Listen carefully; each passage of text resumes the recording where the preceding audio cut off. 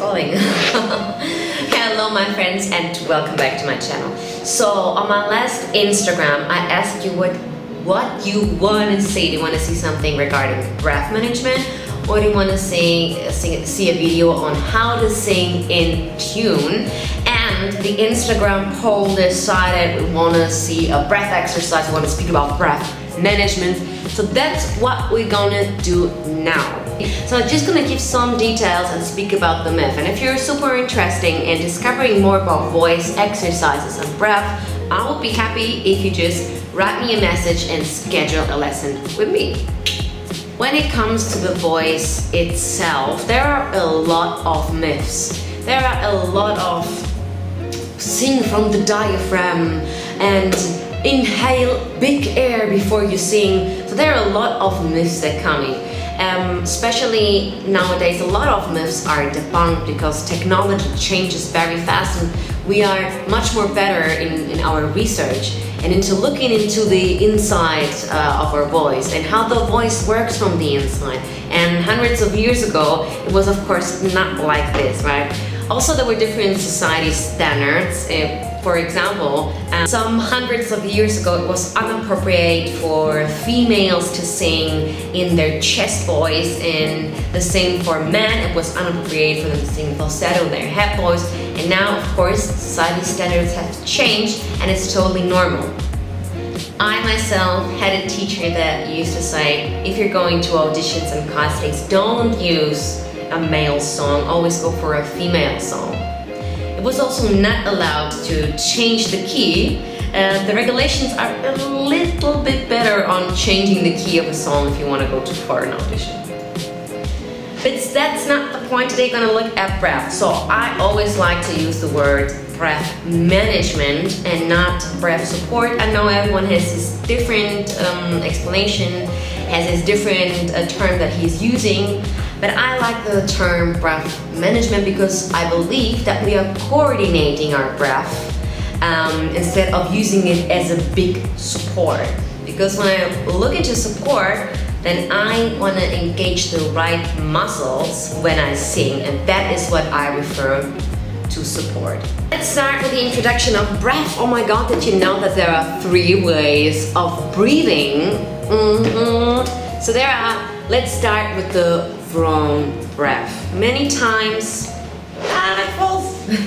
so many times when I have students coming here in my studio, I always discover the same kind of wrong habits, especially the first timers.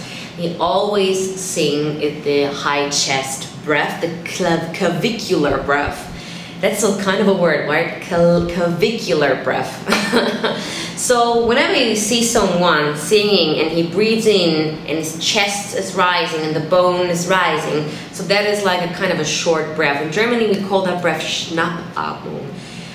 You do get a lot of volume out of that breath, but it's not referred to be as the best breath because you are quick inhaling and you won't sustain long phrases and hold long notes because it's mostly like this kind of breath, right? So it's like and yeah, and that causes actually a lot of tension and can lead you to cracking, to sound flat, so a lot of kind of that stuff. What is breath anyway? And I would like to quote a phrase from the New York Vocal Coaching School where I currently do a course as well. Amazing, and I can just recommend it to you. So, the physical resistance of the exhalation gesture using muscles of the torso. That is their explanation for the breathing. The other way of breathing is the healthy way to breathe, and I would always go for this breath, and I also teach this breath, and this is the abdominal breath. When you put your hand on your tummy and then you breathe in through your nose, if you have time, breathe in through your nose and not through your mouth. So you breathe in through your nose and then you feel the diaphragm lowers, expands, yeah, and the tummy is getting big. And so you breathe in, tummy expands, you breathe out on, and the tummy is getting flat back again. So that's the abdominal breath. And that is really best and healthiest ways to go. other breath is the intercostal breath.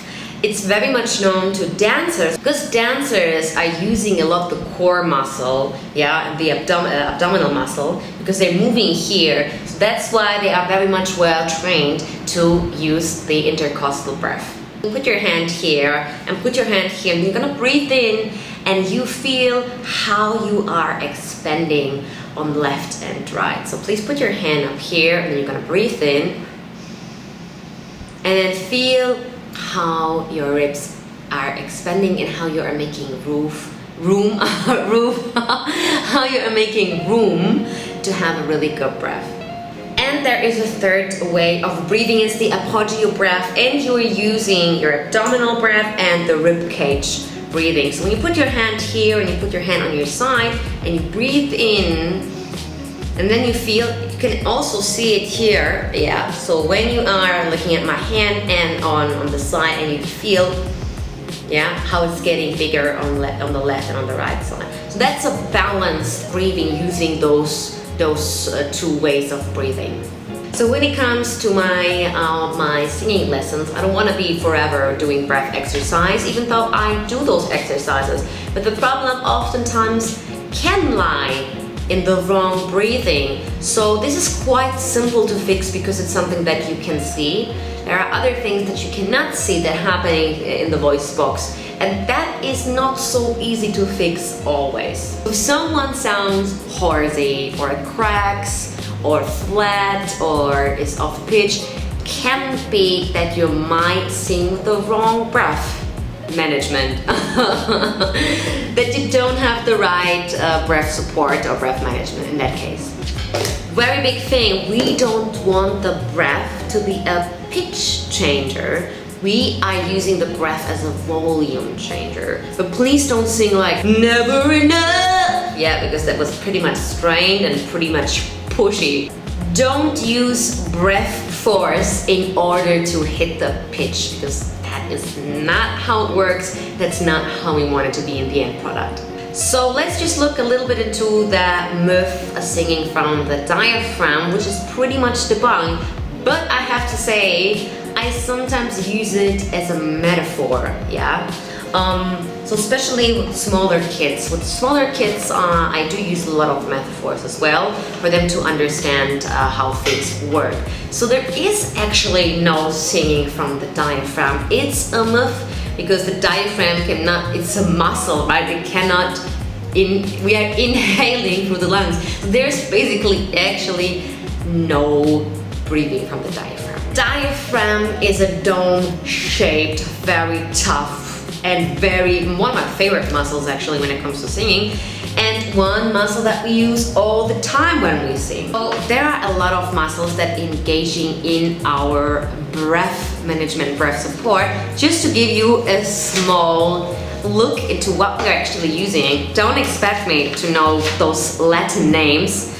External intercostals, transverse abdominals, rectus abdominis, internal obliques, external obliques, etc. The list goes on. Quadratus lumborum. That sounds like in a Harry Potter movie, right? Quadratus lumborum. So there's a lot of muscles that are engaging when it comes to breathing. But it's fine if you just concentrate, and the one in safety that I always do is the abdominal muscle and the apogeo breathing. That is good and that is fine. Let's just do one final exercise together. It's the simplest, well-known exercise when it comes to breathing. And important is for you, just relax, calm down. Be relaxed when it comes to singing, but not too relaxed. Just feel grounded, yeah?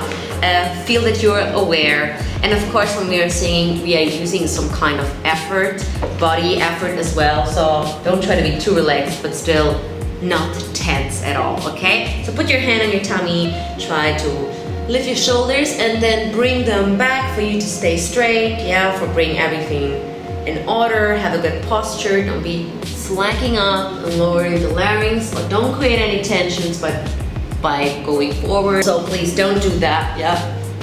And then sing, just have a normal posture, okay? Because that's the quick and easiest way to fix your breathing problems. Okay, so put your hand on your tummy, you're gonna breathe through your nose. Feel how your tummy is getting big, and then you're gonna breathe out on.